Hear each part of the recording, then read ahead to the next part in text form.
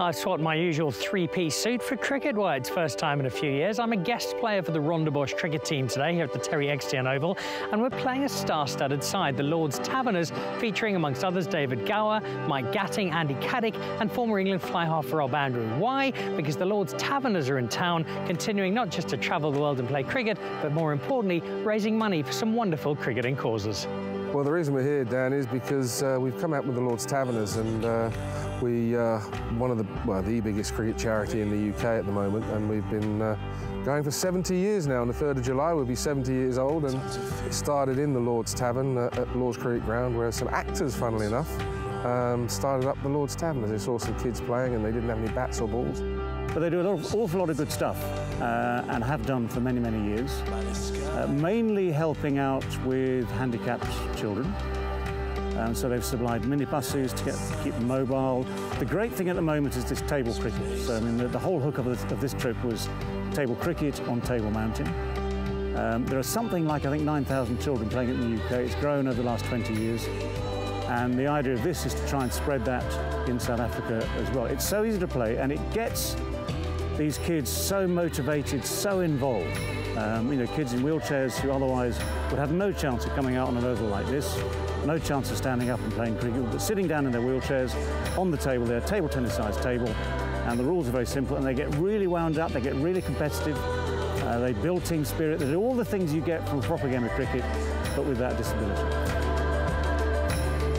So Rondebosch has won the toss. We are batting first. I've got Peter Kirsten and Paul Adams in the lineup. Pretty cool for a cricket fan. Opposition led by Gladstone Small and Andy Gatting.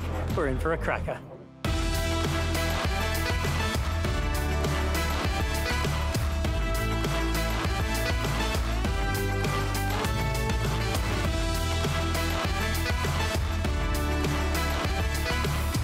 This is brilliant. Gladstone Small bowling to Peter Kirsten. We're basically in 1961.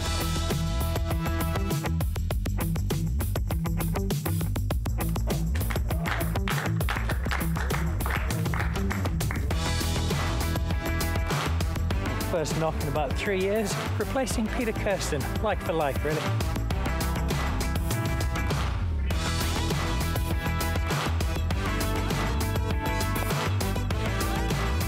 Seen him through the drinks, we've seen off Andy Gatting.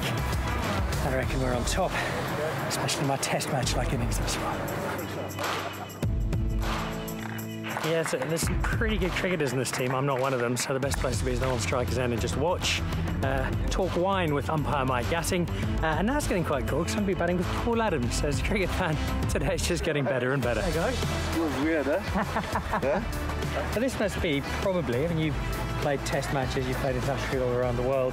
You're now batting with me. That's probably the low point of your cricket career to date. High pressure. That must be longer than you. Exactly.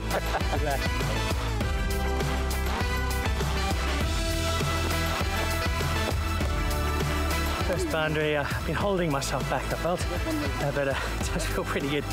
Finally get one off the middle.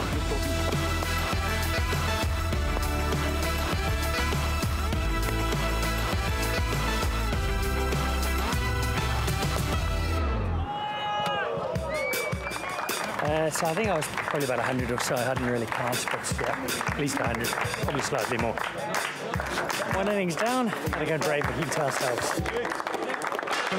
You're obviously having a great deal of fun out here as part of the Lord's Taverners. How does Rob Andrew, a rugby star, come to be part of a cricket space?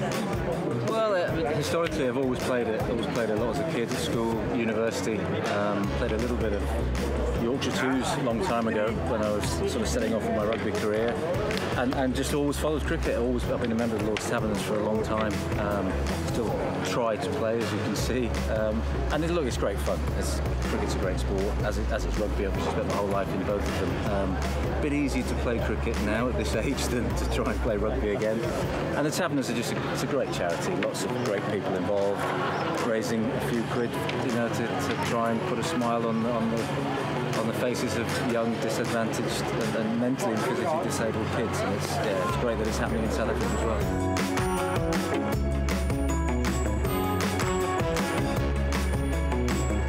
And so there we go, the end of a lot of fun out in the cricket field. Got a couple of runs, even took a wicket. Andy Gatting, the England player, caught and bowled. They'll be boring people to death with that story for years to come. But the important result of today was money and awareness raised for a project that's helping young children with disability to still engage in cricket, to engage in sport, and to have some fun themselves. And that illustrates very vividly the immense power of sport for good.